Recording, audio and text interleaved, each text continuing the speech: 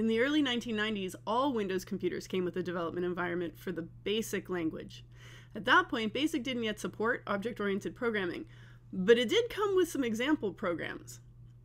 My first encounter with a professionally written program was with a game written in BASIC called Nibbles. It's a variation on the Snake game, and you can see the code right now. It's just one long file.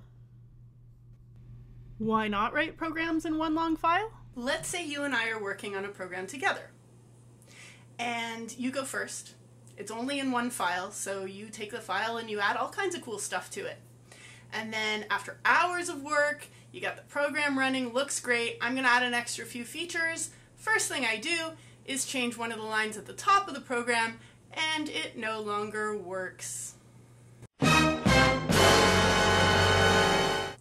That's the kind of thing we want to avoid. And we can do that with object-oriented programming. You work on your classes, I work on mine, they're contained in different files, and then we won't have this problem, in theory. Now the question is, that's object-oriented programming. What's this object-oriented design business? Well, really what we're talking about is the process of making decisions so that we maximize what we get out of our object-oriented programming. When we're talking about object-oriented design, 4 words show up a lot. Abstraction, encapsulation, inheritance, and polymorphism. Abstraction. Let's say you wanted to make an object that represented a tree. So what properties does a tree have? It has bark, and it has maybe rings on the inside of the tree, and a bird's nest where the bottom branch meets the trunk. The point I'm trying to make is that we don't actually need all the details.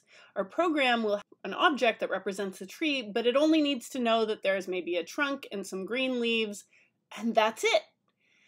That way we can abstract out just the details we want, just the variables and just the responsibilities that that class needs to have in order to function as a tree in our program without all the infinitely many details that we can find in real life. Encapsulation. The following 2 pictures come from an article about clean architecture. The link is at the bottom of the screen. For our purposes, we're going to focus on encapsulation. Looking at this picture, you can see many different office supplies, all connected by some string. The office supplies represent parts of your program, the string, how they interact with each other. Let's say you want to replace the scissors. So the scissors represent some code, you want to replace it with something else. From this picture, it's not obvious what the scissors part of the code actually interacts with. So if you just go and replace the scissors with something else, this might interrupt the functioning of other parts of the program. Now let's consider the second picture. So this is what the code looks like after we've done some refactoring, we implemented a different design, and so now we have a nicely organized program where we can tell what the scissors are interacting with. They're interacting with the post-it notes. And so that way we know if we replace the code for the scissors, we might have to look at the post-it note part of the code just to make sure it still runs, but the rest of the program is doing just fine. It doesn't have to be changed just because we replaced the scissors part of the code. That's what encapsulation does. It allows us to work with one part of the code and the rest of the program still runs properly. Inheritance. Let's implement a class called vehicle. We can only give it properties that are common to all vehicles, or at least all the vehicles we want to consider in our program. So we're only looking at the things that a vehicle can do regardless of its type. That way, when we do implement various types of vehicles, they can inherit all of this code. So our class vehicle is specifically a place to put all the code that we want each and every one of our specific vehicle classes to have. Polymorphism. Here we have a scooter. It's a type of vehicle, which means if we have a scooter class in our program, it can extend vehicle and inherit all those lovely methods that we put in the vehicle class to begin with. Now we can create instances of our vehicle that are specifically scooters. Since they're also type vehicle, we can put them in an array list of vehicles. So here we see some Java code that creates a fleet of vehicles and then adds our scooter to that fleet. So where does polymorphism come in? Well, poly means many and morphism has to do with forms. So if you have an object that is both a vehicle and a scooter, it can take on the form of a vehicle. It can use all of those methods that we put in the vehicle class. Whereas if it's taking on the form of a scooter, that means it's specifically doing things that only a scooter would do and maybe not other types of vehicles.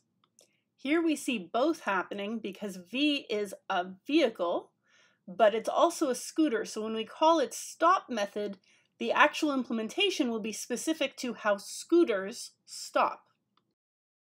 So why do we bother with object-oriented design? The short answer is because it makes it easier for us to work with each other. The longer answer is this.